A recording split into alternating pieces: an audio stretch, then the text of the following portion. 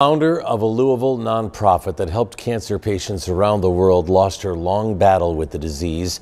Hope Scarves announced the passing of Laura McGregor.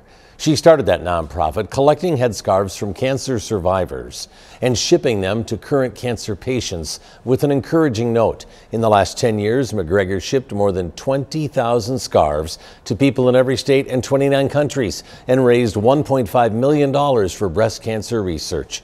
She was diagnosed with the disease 15 years ago. McGregor died Tuesday. She was 45 years old.